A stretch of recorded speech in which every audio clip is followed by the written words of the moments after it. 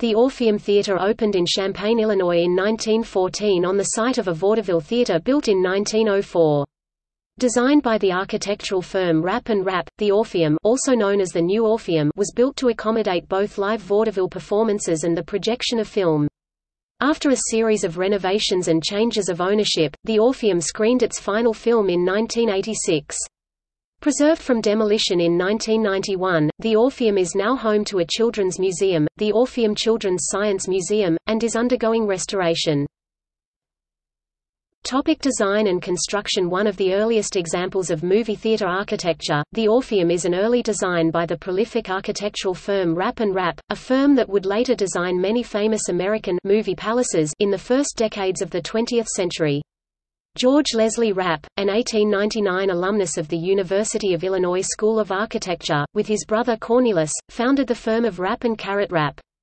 They designed over 400 theaters including the Majestic Theater in Dubuque, Iowa 1910, the Chicago Theater 1921, Bismarck Hotel and Theater 1926, Meigen Theater, Detroit 1926, Oriental Theater, Chicago 1926, and the Paramount Theater in New York City 1926 and Aurora 1931. Rapp & Rapp designed the Orpheum as a scale model of the Opera House at Versailles. The following year, they designed the Al. Ringling Theatre in Baraboo, Wisconsin, which was also a model of the Versailles Opera House. The Ringlings, however, spent considerably more money for decorations.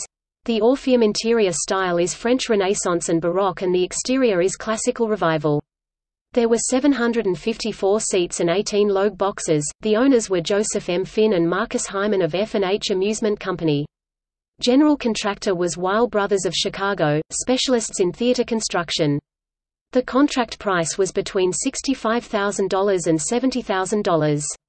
Work began in late May 1914. Mandel Brothers of Chicago had the contract for the draperies and other interior decorations. The scenery was done by Sossman and Landis of Chicago, who were considered the best scenery painters in the Middle West. Early history in vaudeville. Opening night was on October 19, 1914. The performance began with the New Orpheum Orchestra, under the leadership of Larry J. Powers, playing the Illinois Loyalty, followed by America and the Star-Spangled Banner. Mayor Oliver B. Dobbins gave a short speech complimenting the management for its elaborate and expensive effort to provide such an elegant theater. 5 high-class vaudeville acts were presented, headlined by singer and comedian Herman Timbig, who had appeared a few weeks earlier at Chicago's Palace Theater. The evening closed with moving pictures. The manager was C.S. Harris. The Orpheum was the main vaudeville stop in Champaign and Urbana, and a member of the noted Orpheum circuit. It played host to many famous vaudevillians, including Trixie Friganza, Red Skelton, Harry Houdini (1923), Chic Sale, Virginia Sale, Will Rogers (1915), the Marx Brothers (1918), Bill Bojangles Robinson (1921), Jack Benny (1922), Bob Hope (1928), and Burns and Allen (1929).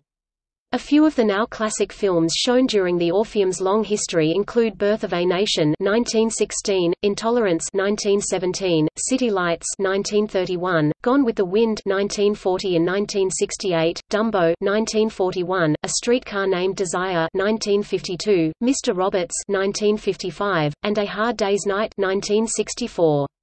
During the Orpheum's vaudeville period, part of the theater's second floor served as a boarding house, often housing African Americans at a time when local hotels practiced racial discrimination.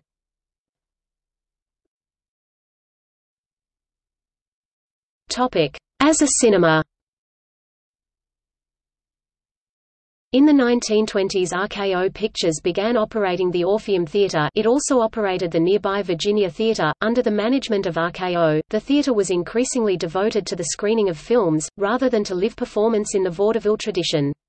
In 1967 a major renovation created a modern appearance by adding an aluminum facade and redoing the lobby. In 1971 GKC Theatres purchased the Orpheum, as the theatre struggled to remain profitable. In 1982 GKC leased it, as part of an attempt to recast the Orpheum as an art house.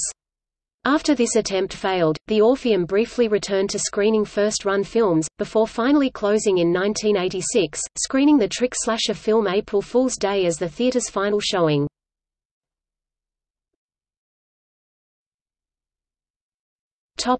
Preservation and Children's Museum. The Champaign Preservation and Conservation Association sponsored a public meeting on April 8, 1989, in response to plans to raise the now closed and deteriorating theatre. This meeting was held to gauge public interest in saving the Orpheum Theatre. The city of Champaign purchased the Orpheum and adjacent building as a site for a possible parking deck in January, 1990. The city allowed 45 PACA volunteers to spend Saturday, July 7, 1990, removing the aluminum facade to reveal the original look of the building and to assess any damage.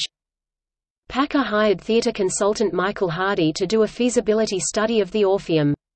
He suggested, in July 1990, a children's museum as a possible use for the building.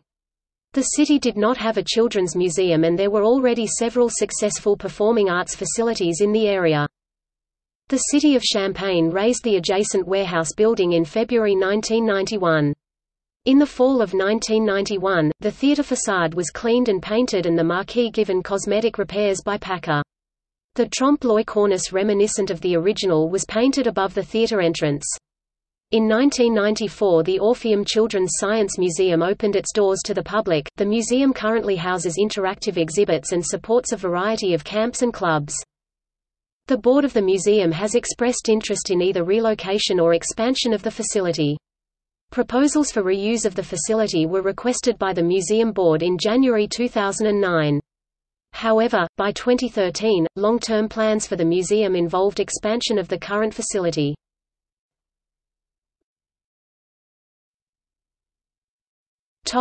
Air Maze Project Edition. In the summer of 2014, University Laboratory High School Uni-High's teacher Charlene Denos met with leading members of the museum to discuss a project that could be done in tandem with the high school. Within 6 months, her students materialized the initiative. As of March 2017, this edition is still visible at the museum.